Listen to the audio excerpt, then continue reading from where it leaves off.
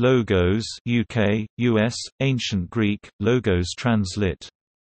Logos, from lego, lit, I say, is a term in Western philosophy, psychology, rhetoric, and religion derived from a Greek word variously meaning ground, plea, opinion, expectation, word, speech, account, reason, proportion, and discourse, but it became a technical term in Western philosophy beginning with Heraclitus c. 535 c. 475 BC, who used the term for a principle of order and knowledge. Logos is the logic behind an argument. Logos tries to persuade an audience using logical arguments and supportive evidence. Logos is a persuasive technique often used in writing and rhetoric. Ancient Greek philosophers used the term in different ways. The Sophists used the term to mean discourse. Aristotle applied the term to refer to reasoned discourse, or the argument, in the field of rhetoric, and considered it one of the three modes of persuasion alongside ethos and pathos. Stoic philosophers identified the term with the divine animating principle pervading the universe. Within Hellenistic Judaism, Philo of Alexandria c. 20 BC, c. 50 AD adopted the term into Jewish philosophy. The Gospel of John identifies the Logos, through which all things are made, as divine theos, and further identifies Jesus Christ as the incarnate Logos. The term is also used in Sufism, and the analytical psychology of Carl Jung. Despite the conventional translation as word, it is not used for a word in the grammatical sense. Instead, the term lexis, lehis, was used.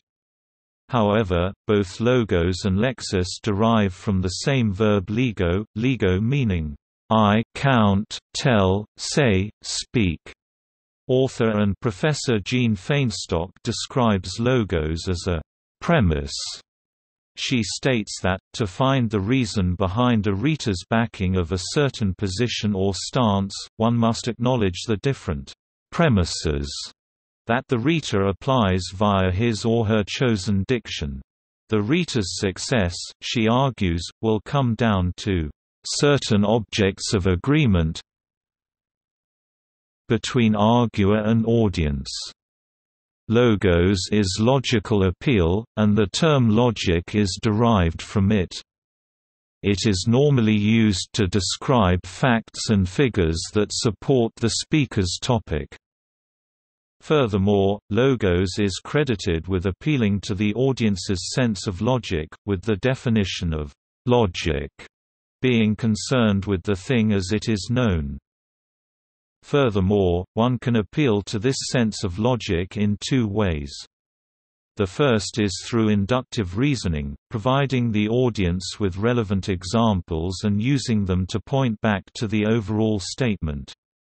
The second is through deductive enthymeme, providing the audience with general scenarios and then indicating commonalities among them. Philo distinguished between logos prophorikos, the uttered word, and the logos endiathetos, the word remaining within. The Stoics also spoke of the logos spermatikos, the generative principle of the universe, which foreshadows related concepts in Neoplatonism. Early translators of the Greek New Testament such as Jerome in the 4th century AD were frustrated by the inadequacy of any single Latin word to convey the meaning of the word logos as used to describe Jesus Christ in the Gospel of John. The Vulgate Bible usage of in principio erat verbum was thus constrained to use the perhaps inadequate noun verbum for word. But later Romance language translations had the advantage of nouns such as le mot in French. Reformation translators took another approach. Martin Luther rejected Zeitwort verb in favor of Wort word, for instance, although later commentators repeatedly turned to a more dynamic use involving the living word as felt by Jerome and Augustine.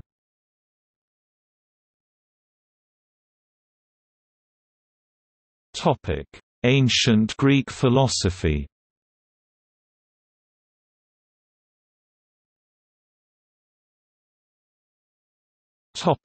Heraclitus.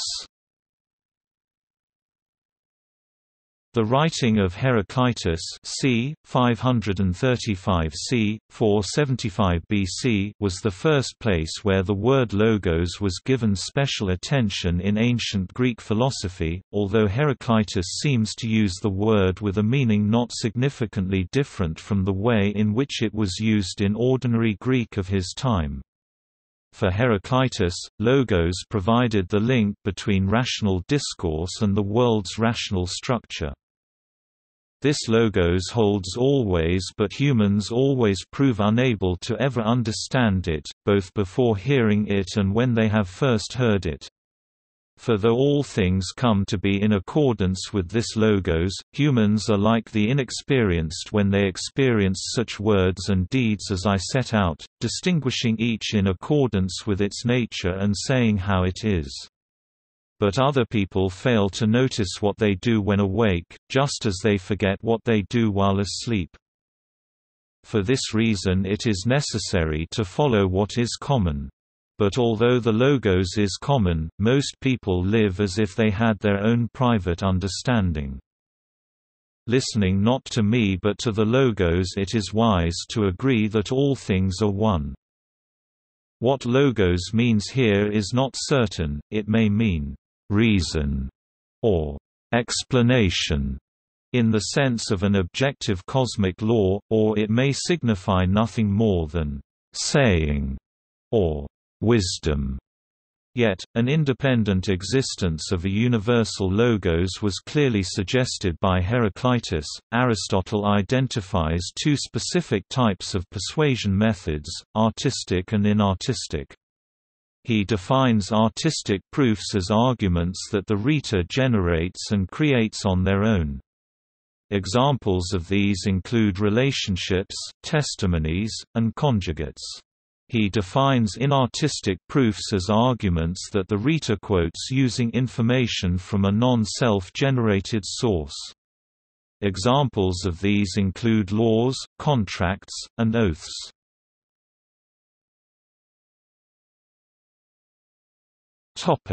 Aristotle's rhetorical logos. Following one of the other meanings of the word, Aristotle gave logos a different technical definition in the Rhetoric, using it as meaning argument from reason, one of the three modes of persuasion.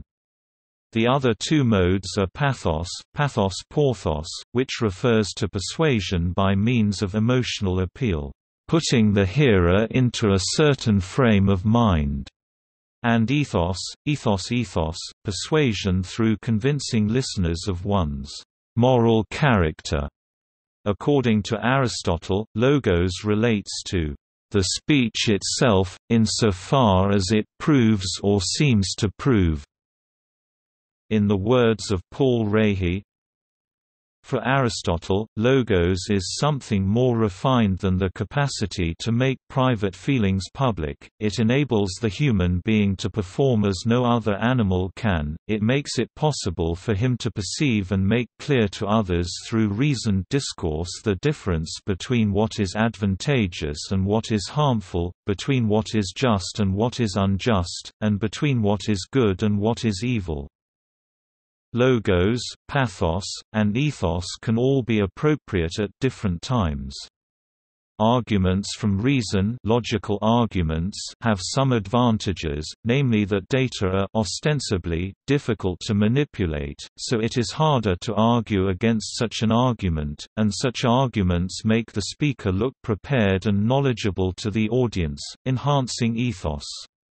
On the other hand, trust in the speaker, built through ethos, enhances the appeal of arguments from reason. Robert Wardy suggests that what Aristotle rejects in supporting the use of logos is not emotional appeal per se, but rather emotional appeals that have no bearing on the issue, in that the pathe porhia they stimulate lack, or at any rate are not shown to possess, any intrinsic connection with the point at issue, as if an advocate were to try to whip an anti-Semitic audience into a fury because the accused is Jewish, or as if another in drumming up support for a politician were to exploit his listeners' reverential feelings for the politician's ancestors. Aristotle comments on the three modes by stating, "Persuasion is clearly a sort of demonstration, since we are most fully persuaded when we consider a thing to have been demonstrated. Of the modes of persuasion furnished by the spoken word there are three kinds. Persuasion is achieved by the speaker's personal character when the speech is so spoken as to make us think him credible. Secondly, persuasion may come through the hearers, when the speech stirs their emotions. Thirdly, persuasion is effected through the speech itself when we have proved a truth or an apparent truth by means of the persuasive arguments suitable to the case in question."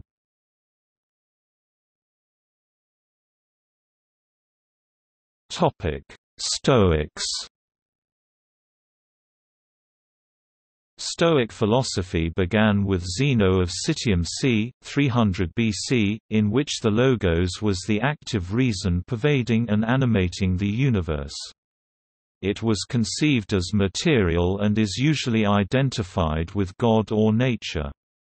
The Stoics also referred to the seminal logos spermatikos, or the law of generation in the universe, which was the principle of the active reason working in inanimate matter. Humans, too, each possess a portion of the divine logos. The Stoics took all activity to imply a logos or spiritual principle. As the operative principle of the world, the logos was anima mundi to them, a concept which later influenced Philo of Alexandria, although he derived the contents of the term from Plato. In his introduction to the 1964 edition of Marcus Aurelius' Meditations, the Anglican priest Maxwell Staniforth wrote that, "Logos had long been one of the leading terms of Stoicism, chosen originally for the purpose of explaining how deity came into relation with the universe."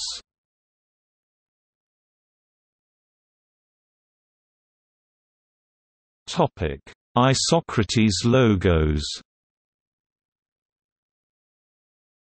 Public discourse on ancient Greek rhetoric has historically emphasized Aristotle's appeals to logos, pathos, and ethos, while less attention has been directed to Isocrates' teachings about philosophy and logos, and their partnership in generating an ethical, mindful polis. Isocrates does not provide a single definition of logos in his work, but Isocratean logos characteristically focuses on speech, reason, and civic discourse. He was concerned with establishing the common good of Athenian citizens, which he believed could be achieved through the pursuit of philosophy and the application of logos.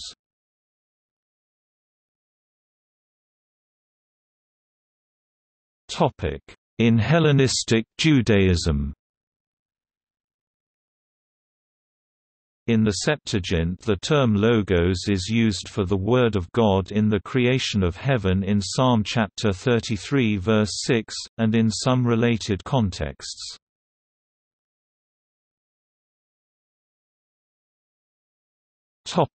Philo of Alexandria. Philo c. 20 BC, c. 50 AD, a Hellenized Jew, used the term logos to mean an intermediary divine being or demiurge. Philo followed the Platonic distinction between imperfect matter and perfect form, and therefore intermediary beings were necessary to bridge the enormous gap between God and the material world. The Logos was the highest of these intermediary beings, and was called by Philo, "the firstborn of God."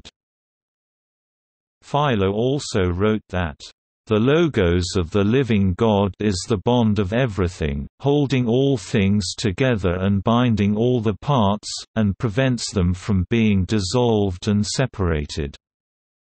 Plato's theory of forms was located within the Logos, but the Logos also acted on behalf of God in the physical world. In particular, the angel of the Lord in the Hebrew Bible Old Testament was identified with the Logos by Philo, who also said that the Logos was God's instrument in the creation of the universe.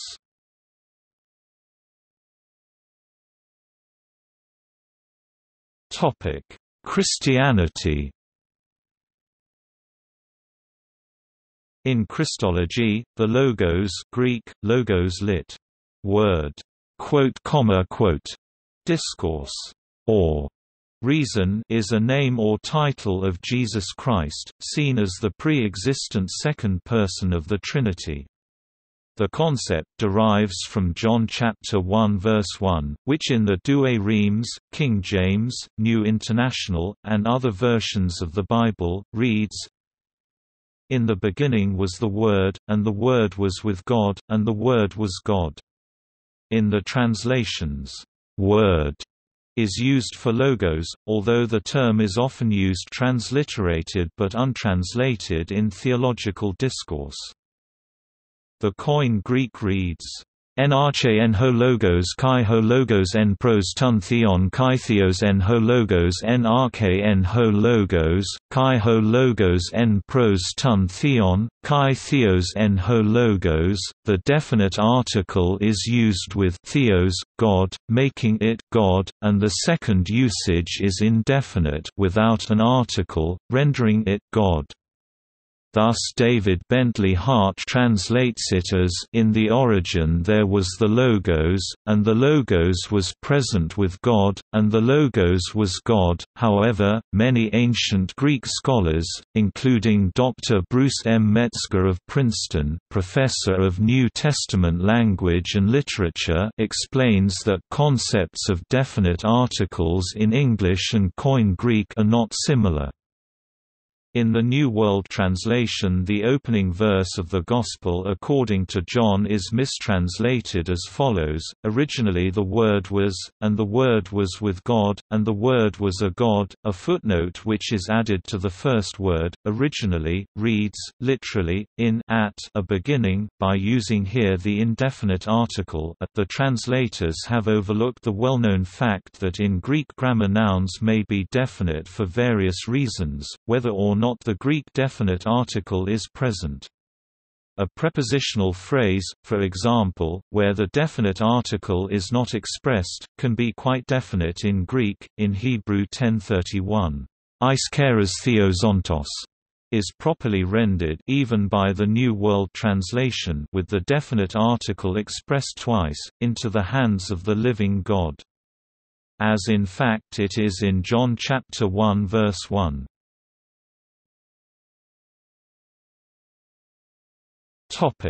Rhema.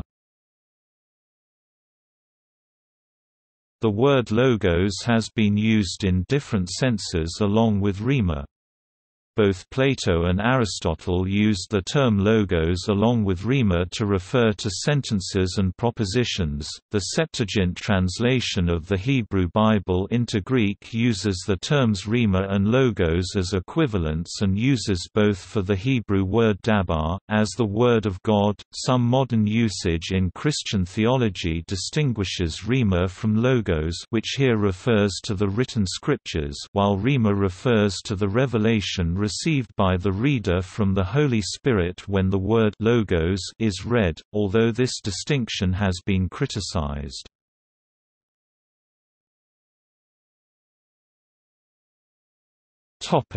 Neoplatonism.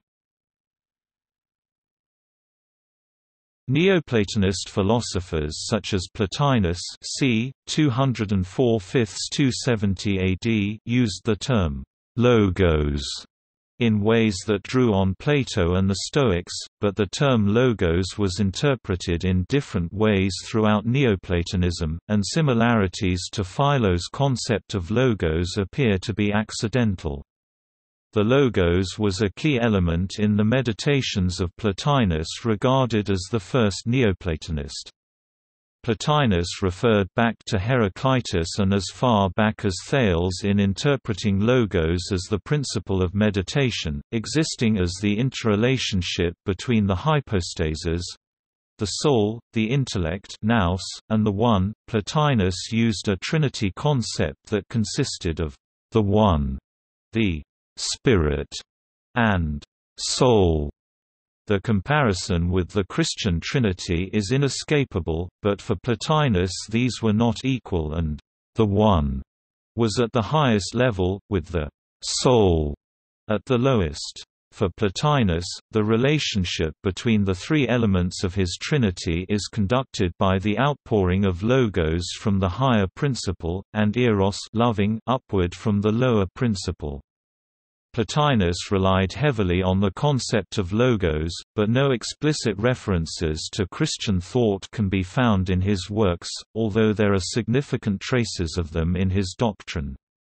Plotinus specifically avoided using the term logos to refer to the second person of his Trinity. However, Plotinus influenced Gaius Marius Victorinus, who then influenced Augustine of Hippo. Centuries later, Carl Jung acknowledged the influence of Plotinus in his writings. Victorinus differentiated between the logos interior to God and the logos related to the world by creation and salvation. Augustine of Hippo, often seen as the father of medieval philosophy, was also greatly influenced by Plato and is famous for his reinterpretation of Aristotle and Plato in the light of early Christian thought. A young Augustine experimented with, but failed to achieve ecstasy using the meditations of Plotinus. In his Confessions, Augustine described logos as the divine eternal word, by which he, in part, was able to motivate the early Christian thought throughout the Hellenized world, of which the Latin-speaking West was a part. Augustine's logos had taken body in Christ, the man in whom the logos, i.e. veritas or sapientia, was present as in no other man.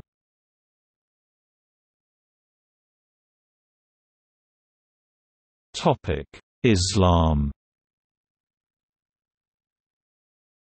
The concept of the logos also exists in Islam, where it was definitively articulated primarily in the writings of the classical Sunni mystics and Islamic philosophers, as well as by certain Shia thinkers, during the Islamic Golden Age.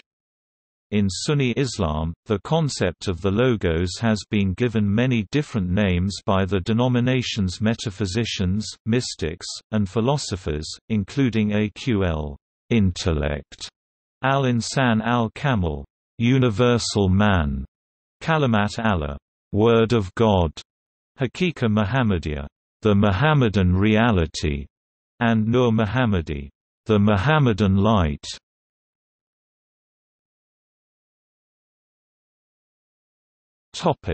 iʔAql.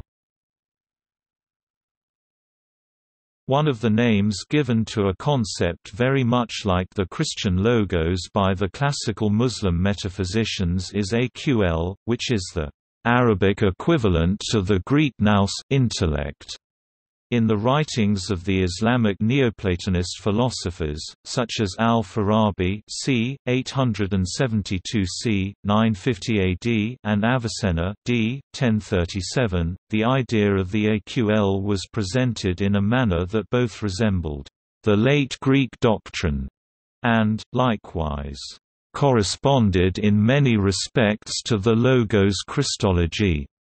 The concept of logos in Sufism is used to relate the uncreated God to the created humanity. In Sufism, for the deist, no contact between man and God can be possible without the logos. The logos is everywhere and always the same, but its personification is unique within each region. Jesus and Muhammad are seen as the personifications of the logos, and this is what enables them to speak in such absolute terms. One of the boldest and most radical attempts to reformulate the Neoplatonic concepts into Sufism arose with the philosopher Ibn Arabi, who traveled widely in Spain and North Africa.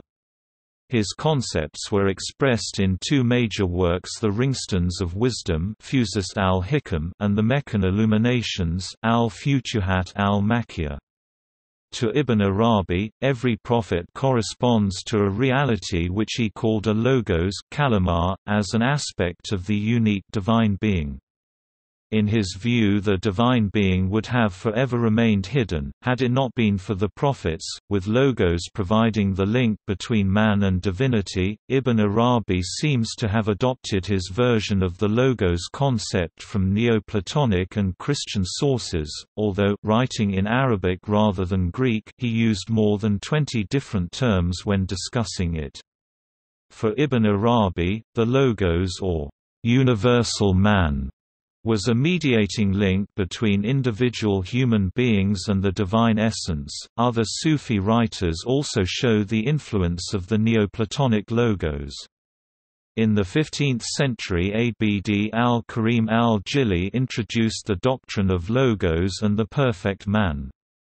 For al-Jili, the perfect man associated with the logos or the holy prophet has the power to assume different forms at different times and to appear in different guises. In Ottoman Sufism, Say Galib d. 1799 articulates Suhan logos kalima in his Husn you Ask, Beauty and Love, in parallel to Ibn Arabi's kalima. In the romance, Suhan appears as an embodiment of Kalima as a reference to the Word of God, the perfect man, and the reality of Muhammad.